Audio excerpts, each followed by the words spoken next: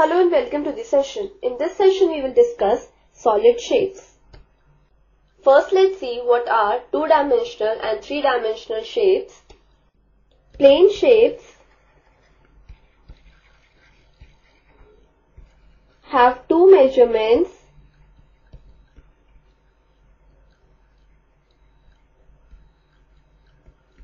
like length and breadth,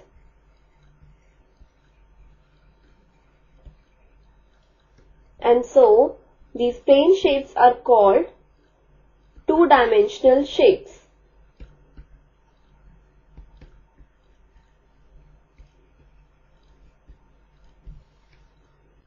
Whereas we have that the solid objects have three measurements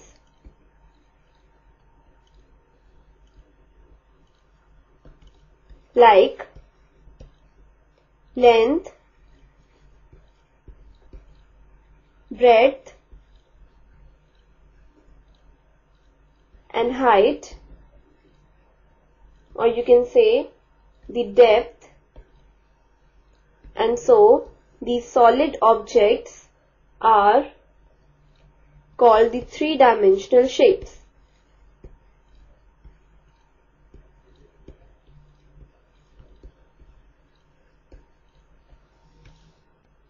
A two-dimensional figure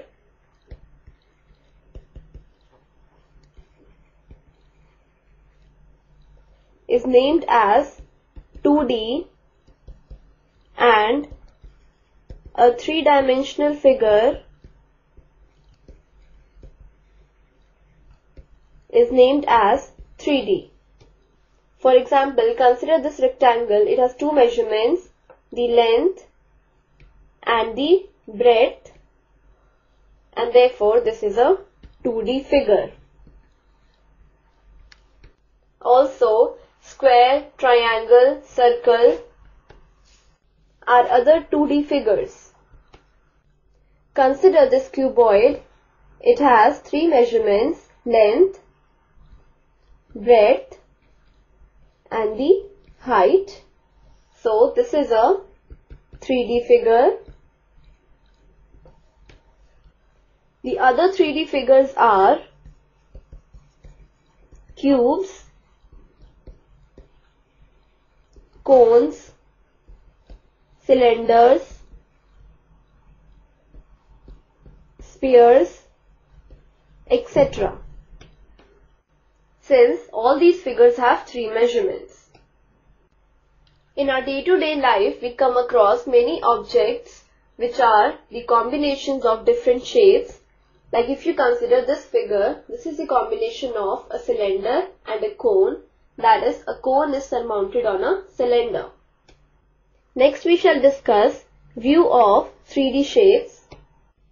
A 3D object, or you can say a three-dimensional object, looks differently from different positions, and so we can draw a 3D object from different perspectives. An object can have three views: top view, side view, and the front view. Consider this matchbox. This is the top of the matchbox, this is the front of the matchbox, and this is the side of the matchbox. Now we will draw three different views of this matchbox. That is, we will draw the top view, side view, and the front view.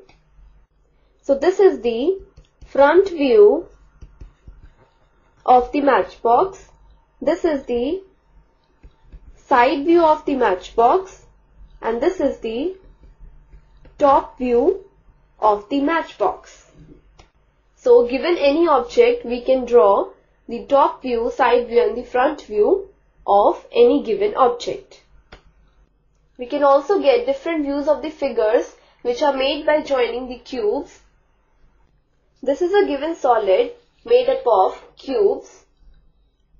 This is the top of the solid, this is the side, and this is the front. Now we shall make, or we shall draw the top view, side view, and the front view of this given solid. This figure is the top view of the given solid. This is the side view of the given solid, and this is the front view. Next we discuss mapping space around us. Let's see what is a map. A map depicts the location of a particular object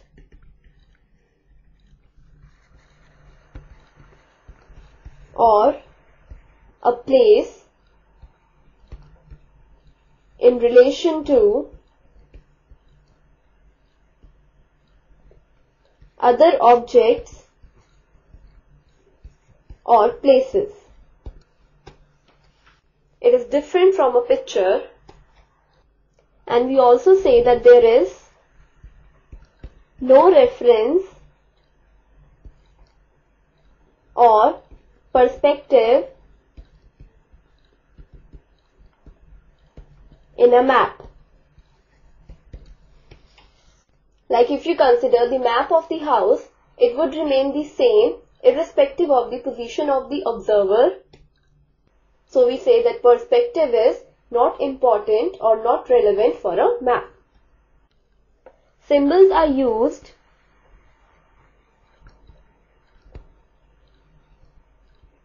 to depict different objects or places in a map, and also maps use a scale which is fixed for a particular map,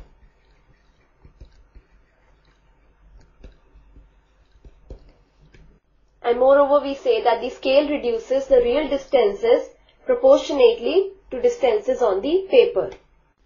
This is a map which shows the route of Ram's school to his house. These are the different symbols that we have used in the map. This is for the house, this is for the school, this is for the shop, this is for the hotel, and this is for the park. And we have also used proper scale.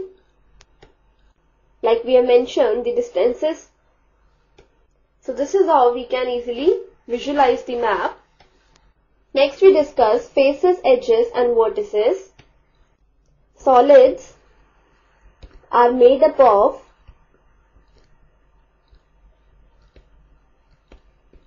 polygonal regions which are called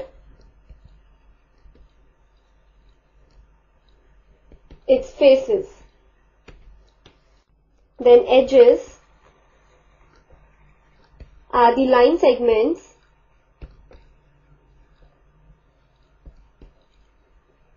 where the faces meet. Then vertices are the points where the edges meet.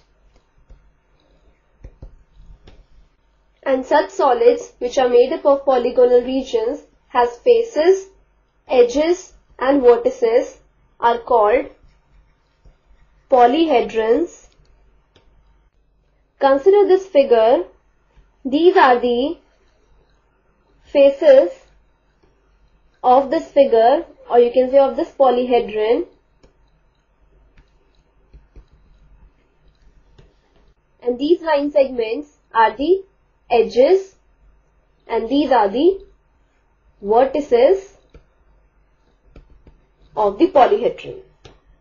Next we have convex polyhedrons. In this,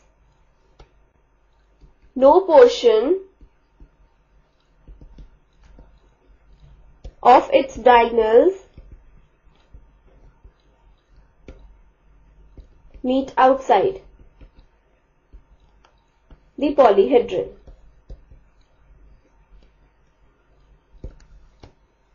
The next is a regular polyhedron.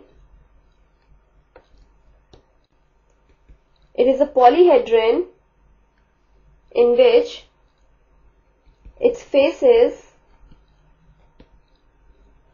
are made up of regular polygons and the same number of faces meet at each vertex. Like if you consider this polyhedron, this is a convex polyhedron. Like this figure is a regular polyhedron. Next we discuss about prisms and pyramid, which are two very important members of polyhedron family. First, let's see what is a prism. A prism is a polyhedron whose base and top are congruent polygons and whose other faces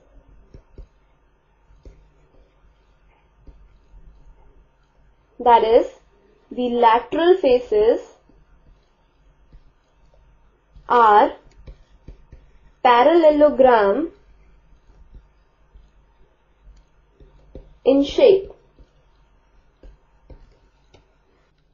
Like this figure is a prism. Now let's see what is a pyramid. A pyramid is a polyhedron whose base is a polygon of any number of sides and whose lateral faces are triangles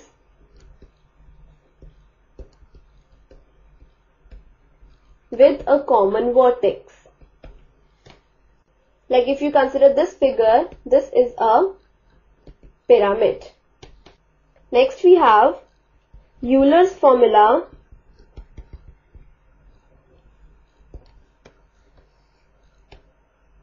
We have for any polyhedron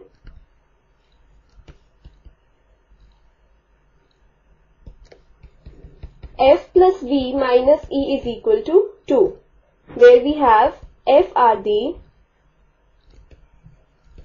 number of faces of a polyhedron, v are the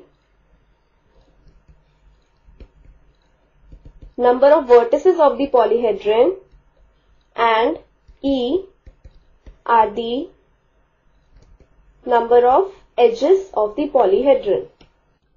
Like if we have that the number of faces of a polyhedron is equal to 8, number of vertices that is v is 6 and the number of edges e is 12. Let's verify the Euler's formula. We have f plus v minus e. Now this would be equal to 8 plus 6 minus 12 and this is equal to 2. And according to Euler's formula we have f plus v minus e is equal to 2. Hence verified since we got f plus v minus e equal to 2. So this completes the session. Hope you have understood the concept of solid shapes and hope you have understood how we visualize these solid shapes.